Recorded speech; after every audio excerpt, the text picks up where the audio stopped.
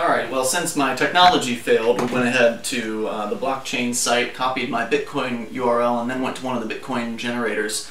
It's like the first, if you search for Bitcoin QR generator, it's the first option. It's pretty cool. It actually prints up the code so you can have little graphics in the center of them, which is kind of neat. And there's different Bitcoin-related graphics. One of them even has the full word Bitcoin across the center. So anyway, let's give this another go here. So we're going to get started as though we're just some normal customer. And scan your QR code. Oh, am I covering it up maybe? Yep, okay. Address detected. There's my FTL Ian custom thing there, so it looks like the right address. Yep. Alright, and we're waiting, I think.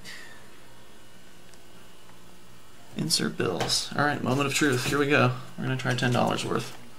And this acceptor says that it can accept them any direction, so there's no like specification there. Aha. $10 USD, that currently will buy that amount of Bitcoins.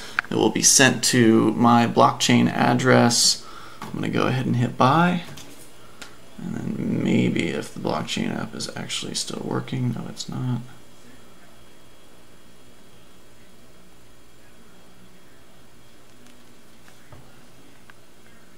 Okay, transaction complete. Email me a receipt. Now, this is actually the email address that is set in the device, so it'll be interesting. It should, I guess, email me something from my own email address. Oops. Wah! Did not mean to do that. Oh, good. Invalid email.